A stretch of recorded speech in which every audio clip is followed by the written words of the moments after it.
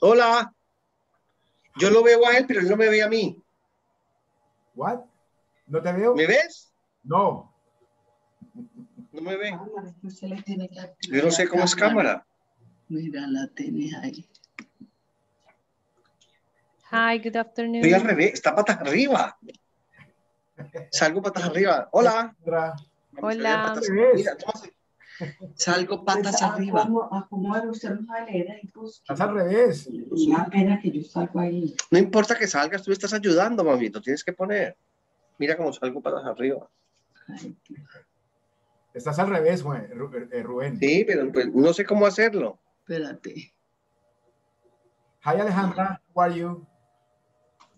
Hi, Ernesto. Fine. Yeah. Thank you. How is Maxi? Dios, qué Better, yeah. Thank you. That's good.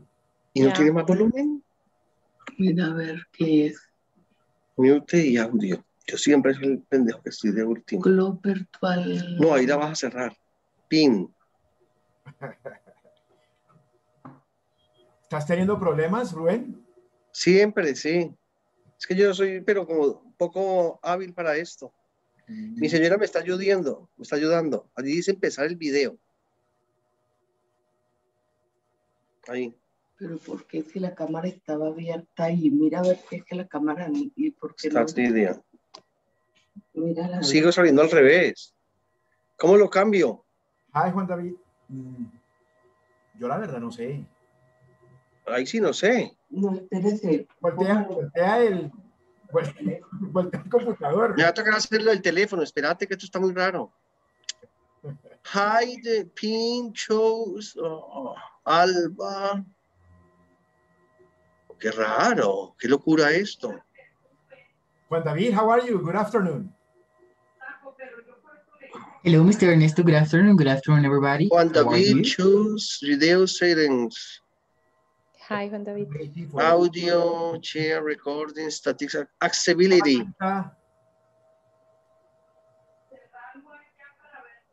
Ya lo arreglé. Dame un segundito. Okay, Mr. Ruben, how are you? Is it better? Hello, everybody. How is everybody? Fine, thank you. Did you Hi, hear Ruben. me well? I hear so low. No, I can hear you well. We can hear you fine. Hello, hello. Hello.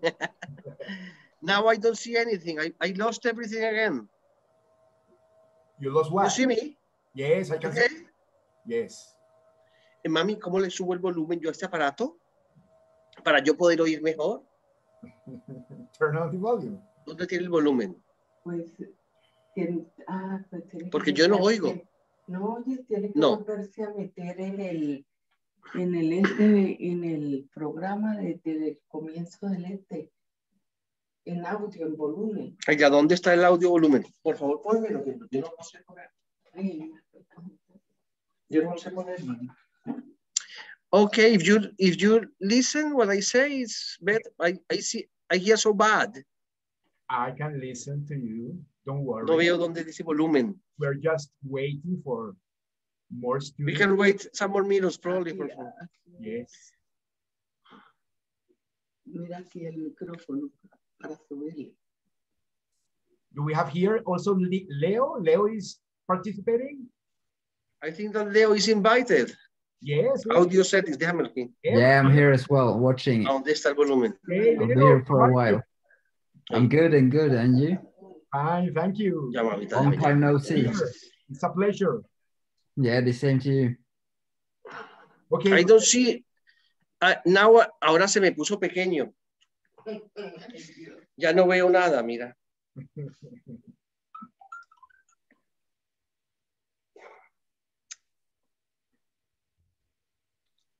Okay. So. Okay. Thank you. So we are only 3 for today. Juan David is out again. No, more are coming, but you know, some they are not here yet, but there are some here.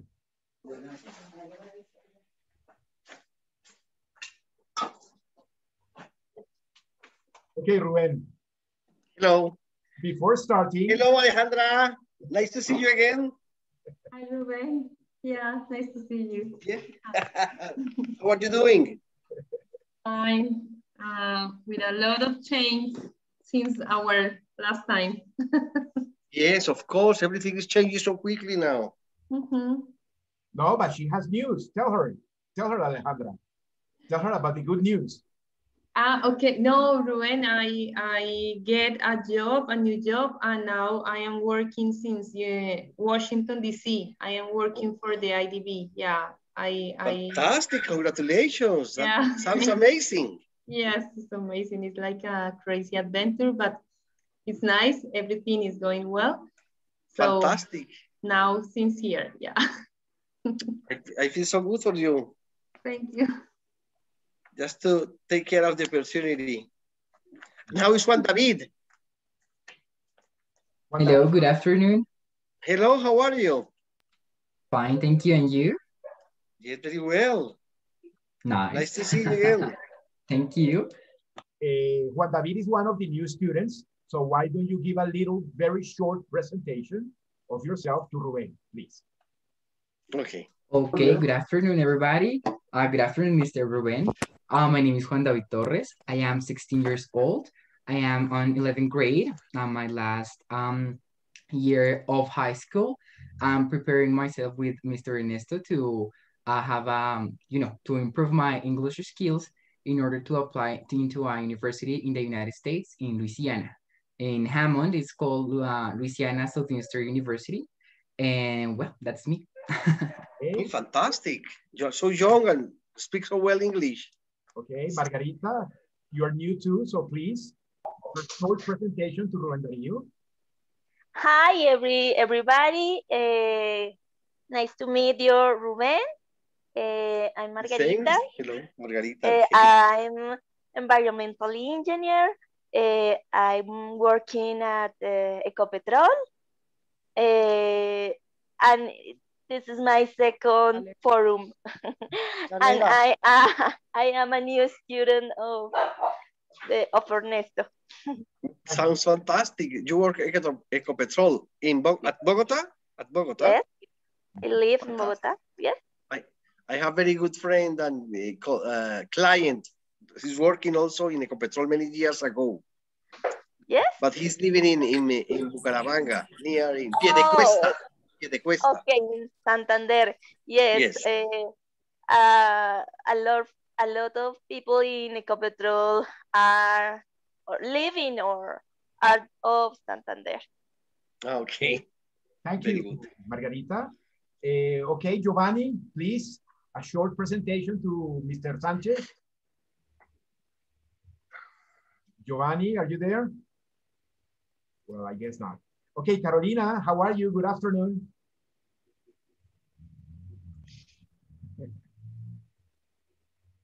Hi, good afternoon, guys. Hi, Carolina. Ruben, Carolina is also a student. She lives in Mexico. She's going Sorry, say again. Carolina, give a short presentation to Ruben. Oh, yes. So I'm Carolina Mariño. I'm from Colombia. Sorry that I'm right now on the street.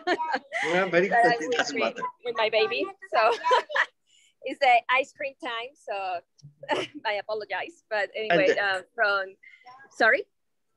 Nice to meet you. Nice to meet you as well.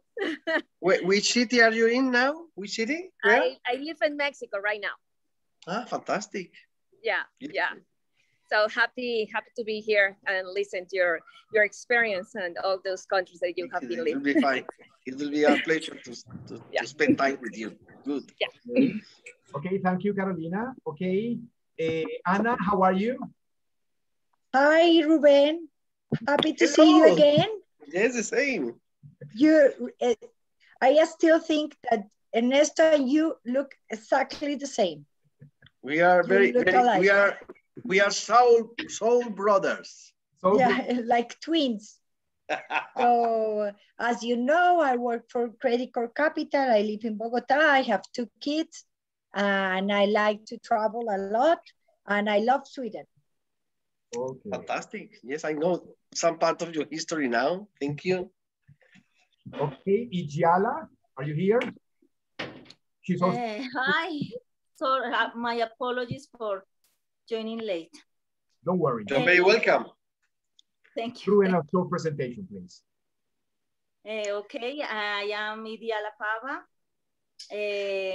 I have one daughter. I love traveling also. And I'm so pleased to hear you about all your travel experience. Thank you very much. Okay, Laura, Leo, they are here too.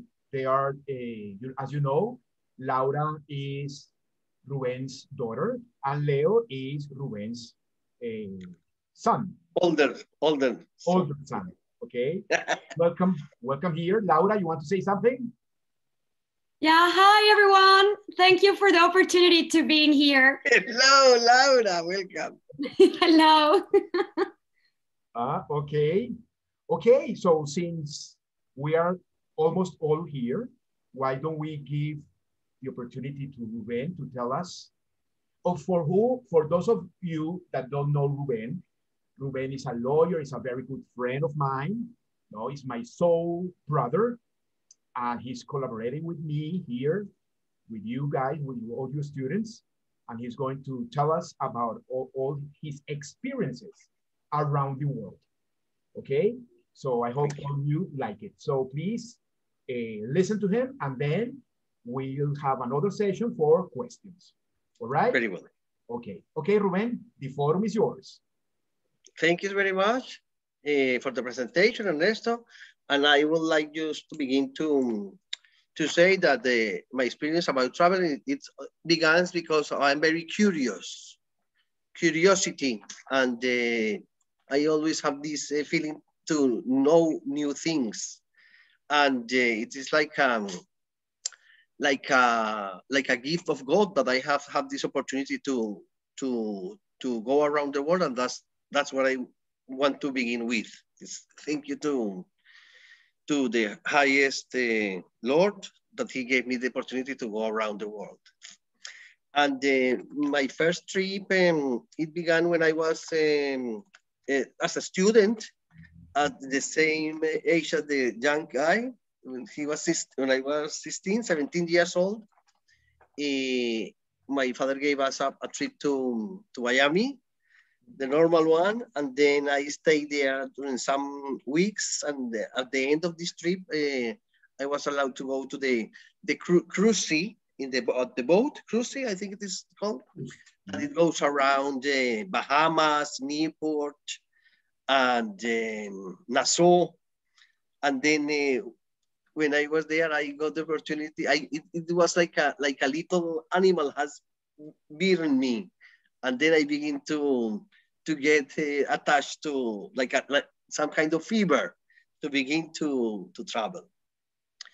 Then after that short experience, I went to university study, and when I finished my studies, my first international trip to Europe, it was to Sweden, where I had a brother, and here I began to learn my first wife.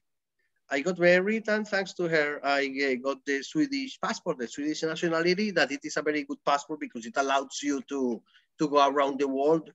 Yeah, as we know, it is very difficult for Colombians to get visum to different countries, and this allows us just to go around without asking for a visum. So that was very important. The first trip that I made here, it was to Finland. It was another cruise from Stockholm to Finland. It's very easy to travel. It cost around 30 euros, and you get a cabin. It's almost 12 hours to cross that part in the North Balticum, and it was nice to bath in the Finnish sauna for the first time, because it is as you know, probably you don't know, but it is told that the Finnish people, they are born and they die at the sauna. Probably it is not like this now, but in the further periods before the electricity and all these things during many centuries, It is very cold country. So when the woman, they were going to give birth, to do birth, they got the warm water, the warm place, so that they can use all these facilities. And when the people die, it is a place where when you don't warm it up, it is frozen all the time, so you can keep the body there till it is time to you can dig the ground to bury the person. So it is that's why they say like that people are born and die in the sauna. Then after that, my other trip, it was by car to Denmark. It was very good, beautiful, very strange. It is difficult to understand the difference of the culture. The people were more, they were warmer than the Swedish people. So in that aspect, it was a little more facility, and you find a lot different. The food is also very nice there. Then after that, my next trip, it was to Mallorca, to Palma de Mallorca.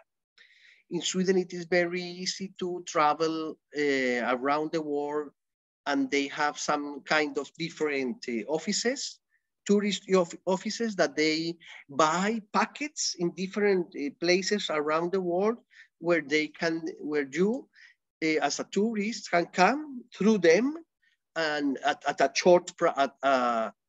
cheap price that includes both the trip back and forward in plane, the transport, and the transport from the airport to the hotel.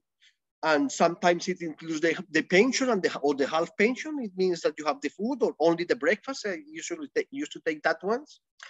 And the hotel. And it's always it doesn't cost so much money. So everybody is almost allowed to do that during some period during the year, mostly during the summertime. So Palma de Mallorca was fascinating, good. First time that from Sweden I went to one country that I can use my own language, so that was a plus.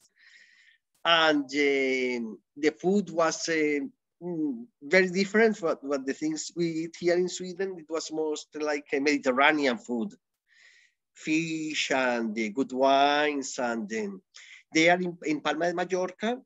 They have some different kind of touristic attractions, and the one that I remember the best, it was the Drac caves, las cuevas del Drac. So it is like an underwater cave that a lot of water runs under there, and it is very beautiful because they have make a very beautiful illumination and like stage, very beautiful stage and huge stage. And when suddenly you come, you pay the entrance, you go down, you sit in this stage, so just very quiet, very beautiful, and they have the lights. They put the more lower lights when suddenly you begin to hear far away a Philharmonica orchestra. And you begin to hear, and it's louder and louder and louder, and then you see a huge boat like this, like a big canoe, but huge, with a whole symphonic orchestra playing in this cave. So you become like very astonished. It's very beautiful, and they pass and they go around in this water. That was a beautiful experience. Another place, it was that up in the mountains, you can, what I have to say that it is very good. It's a very good advice that when you go to these places, you can rent a car for a little amount of money too. I usually, in the beginning, I try to rent the smallest car, because I didn't have so much money to rent a big car with a better motor. But so a little Fiat or something like that, and you go around and you go up in Mallorca to one place that it is called Valdemosa.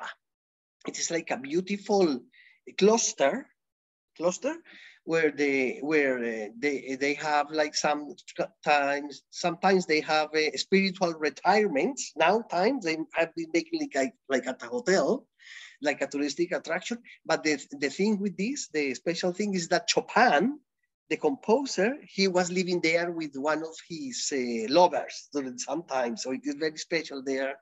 And they have concert with this kind of music. And that was good. Then another trip that I remember, it was to Turkey, Turkiet, you say in Swedish. They one of these travels that it is called charter.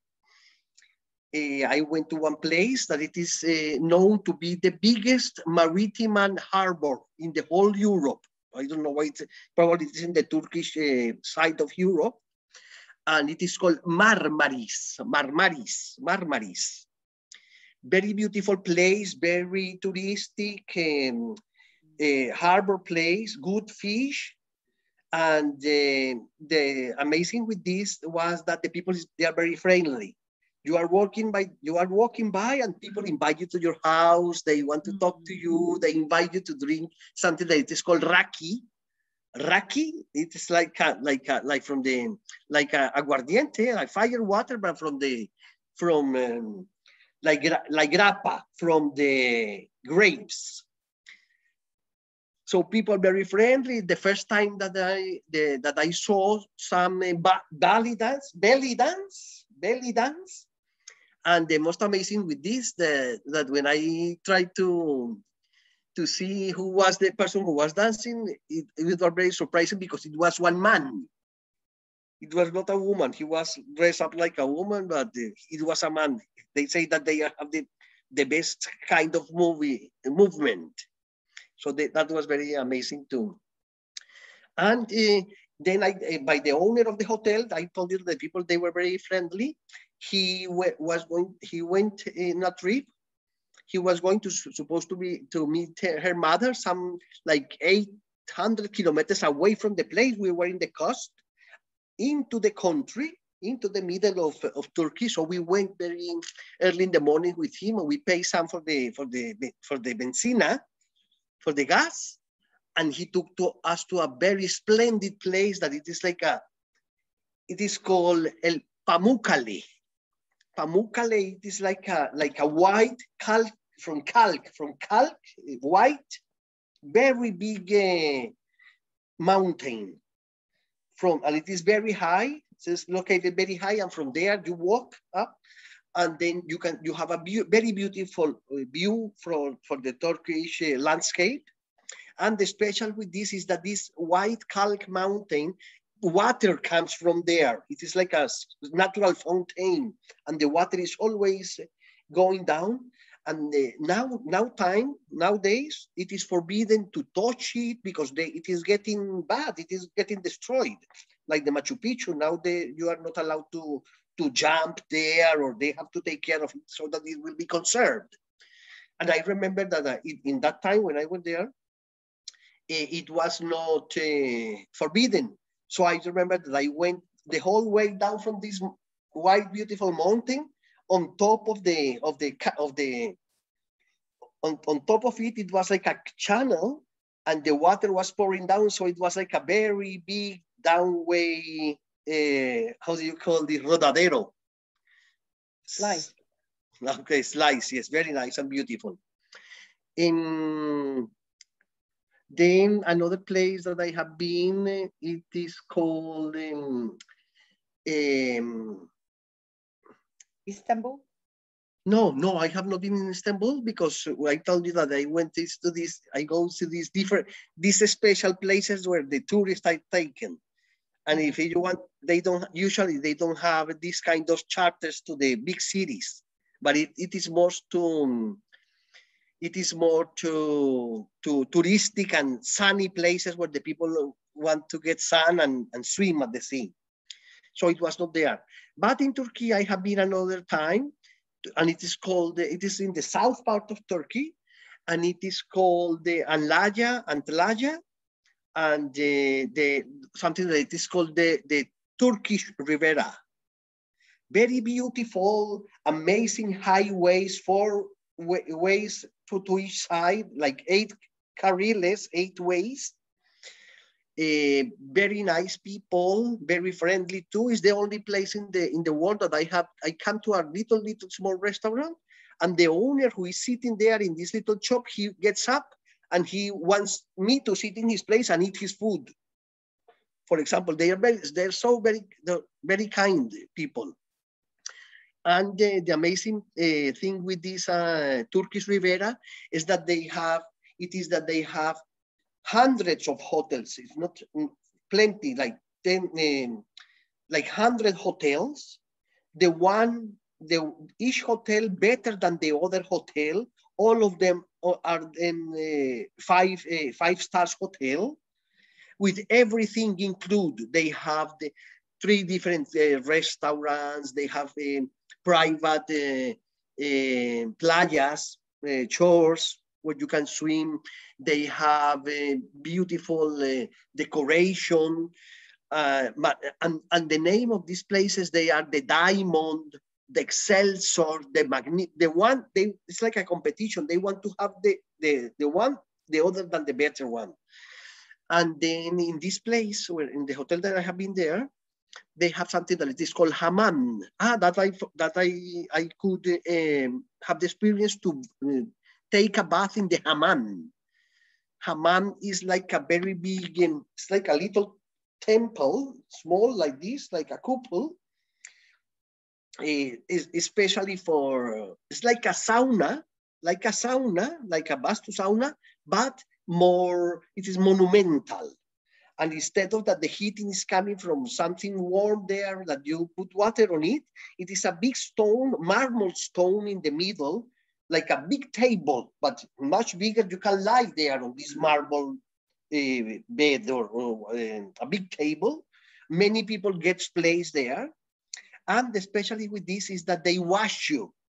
You get a special clothes. The woman that also cover, the men in shorts, and generally it is one woman that comes there with a lot of soap and make a lot of bubbles with some kind of cloth, and they begin to blow these soap bubbles on top of you, and they wash you. You just lie there, they wash your back, your feet, you are like a prince. And then they come with different kinds. It is pouring water everywhere in this beautiful cackle decorated bath, ritual bath. And they have water in different temperatures, cold, little warmer, heat, warm. So they pour you different kinds of water all the time while they're washing you. Then, and it is amazing. You can come there with your couple and you feel like a sultan when you are inside there. And after that, they put you a robe. They make you very warm. They give you apple tea, and they want you to relax and feel very good. It is an amazing thing that I recommend to everybody when they have the opportunity to go to the hammam. So I experienced these hammams both first time in Turkey, in Marmaris, they had it there, and then I experienced also in the Turkish Riviera. This is a Turkish ritual. Then another country that I like very much, that I have been there, it is in the north of Africa. It is called Tunisia. I don't remember. Tunis. That is the old capital of it was called Carthago. Carthago is the capital of the old Tunis. Is the north part. It is where from Hannibal came to Rome, and the elephants and all the Byzantine war and everything. I don't have to tell you this. But it was very amazing because there they have the biggest and the largest mosque.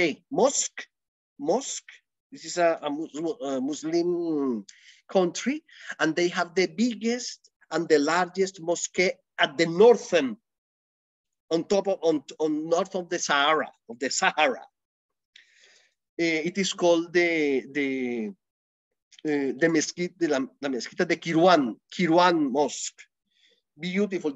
You see this, and it's like in never ending. It is difficult to come in, but from the outside, you have a very beautiful view, and it is built like in some kind of terracotta, like in how do you call it, mud. And it's amazing and very old. Then also in Tunisian, they have the very beautiful city that it is called the Blue City. It is called in their language, it is called Sidi Bou Said. Sidi Bou Said, the name is very funny. And everything is like blue, small houses that you see across the coastline. Very beautiful. Everything is blue, the Blue City, very beautiful. There, it's the first time that I had the opportunity to ride a camel too. It was very funny. And then they have two different beautiful cities that they are very touristic. The one is called Hammamet, and the other one is called Sousse. Hammamet and Sousse, they are very near to each other, very touristic, and the Tunisian at the last century, it was invaded by the French. So they speak French there too. And they have very beautiful wine culture. So you find good Tunisians, French wines, Tunisian, but with French quality and procedure to make. And the most delicious food in the world, that it is called couscous. This couscous is it's like a green, I don't know what they call it. It's like a small grains, not as big as the maize, but very, very smaller. And they cook it, and they make very good sauces with this, both with the lamb and fish and chicken. So it was, I remember that I ate there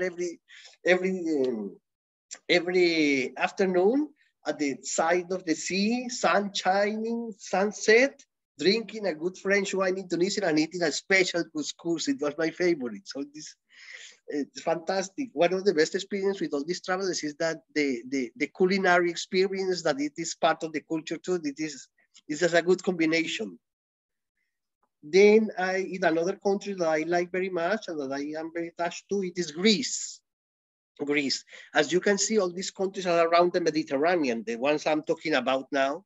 And it is because of this charter tradition that Swedish people used to take to the warmer places around the Mediterranean during the summer.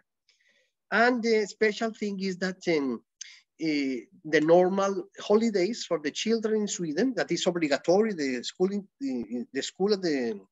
education in Swedish, it is obligatory. It's not only free, but obligatory. It ends the term, how do you call it? Termin, el semestre, the termin, finish in the first week of June and begins the second week in August. So between that period, the first week of June and the last of August, these tickets, these charter tickets, they go to the peak. They cost very much because so that these companies, they want to charge more because it is many people who has holiday. The father can go, the mother can go, the children they are free from school, so they just go there. But before that, there is some short period that the summer period begins early in the south of Europe than in Sweden. And many people, they don't know that. But I always try to travel just before the first week of June or after the second week of August, because it is much more cheaper, less than 50%. So that is very beautiful, and it is still warm in the south of Europe at this time. So Greece, I have been very attached to go to. First time I went to one place that it is called Athens. You arrive to Athens, and then you take a bus to the harbor that it is called El Pireo. It's very famous, El Pireo. Piraeus, and then from there you take a little boat and you begin to, they have thousands, I don't know, hundreds of islands, small islands. And the very first island that it is nearest by like half an hour from El Pireo, from Athens, it is called Agina. And it is very popular for the people when they finish the school in Athens, the excursions from the school, they go to Agina too. So it is very popular for the young people. So it is always parties like San Andres in Colombia, but with Mediterranean style. So I spend little time there too, good food, the people there are nice countryside. They have very beautiful flowers and the people very kind, good music and whatever. And then in Greece, I have been also in one place that is called Rodos. I don't know how you call it in Spanish. Rodos? The island of Rodos, that they have different kind of culture. It is little more like a combination with Turkish, little more Turkish. It is not so European, but it is little more like Turkish too. And the men, they go with one little, like a rosario in Spanish that you put to pray to make the praise at the old church, but they have it with bigger balls. So they go with this thing. It is called comboli. And I think that this was very funny because all the men, they are going with this thing. And when I ask why they have this thing, it is because they want to attract the woman, making this so that the woman begin to look at them moving these small balls. So it's like an old trick, huh? So I have my comboli at home too. And then in these Rodos, beautiful, nice fish too, beautiful harbor, nice weather. And then from there, you can go to one place that it is called Lindos. Lindos is a place that you come up to some kind of cliffs, and then by donkey, you ride a donkey and you begin to go down these cliffs, down to a very beautiful beach down there. That it is called Lindos. This famous because of the donkeys. We don't have so many donkeys here in Sweden. So when the people go there, they are very attached to ride the donkey. And there I have been also in my first or second nudist beach. It was called Zambica. I have very good memories from there too. La playa de Zambica. Then nearby in Greece, there have the biggest island in the Mediterranean, the biggest of them, all of them. It is called Creta in English, I think. Creta, it is very well known because they have the ancientest, the oldest of all the civilizations in Europe. This is where they have the Minotaurus. I don't know if you remember the labyrinth and the Minotaurus. Some philosophical, not philosophical, but mythology. Mythology is tale about the ancient mythic culture from Creta. And this Creta is very, very funny, very beautiful, large island. And what I begin to know when I arrived there, it is that it was a fight between the Nazis that had invaded the island, and the troops from New Zealand and Australia came there to fight against the Nazis. So they got a battle there, and each one of them has their own old cemetery in every end of the island. So it is amazing because so far away as from Australia, people coming to have these memories and to visit their people who died there, and they have had some commemorations. And it is very funny because from so far away to come and make a fight. Excuse me. To fight. Yes. It's time to go to the next session. So quickly? So quickly, 40 minutes. Okay. Okay, students, please, let's go. Let's move to the second session. I'll see you go there. Okay, see you there. Anyway. Move to the second session. Okay. Alba.